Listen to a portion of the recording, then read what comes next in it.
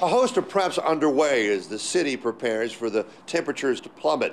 But for those in the business of taking care of the homeless, this is a very uneasy time. We could use more gloves and more hats, because I know people are going to be asking for them even though they can't stay.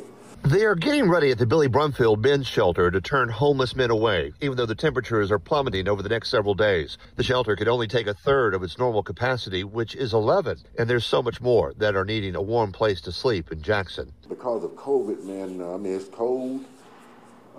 People are trying to get in out of the cold weather.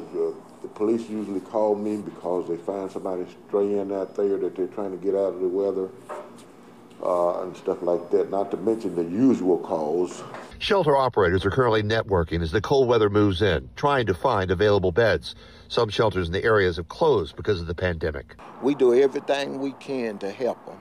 The ones that are open, like Gateway Rescue Mission, are at limited capacity because of the need for social distancing.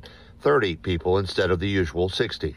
People don't have nowhere to go, and a lot of times, you know, we don't really want to turn anyone away, but we do see people walking on the street, and that really do break our hearts, and we do everything we can to help them. While the shelters are limited in how many people they can take in, what they can use more of are donations. Everything from cold weather clothing to money. Money they can use to buy goods in bulk and serve more people. In Jackson, Scott Simmons, 16 WAPT News.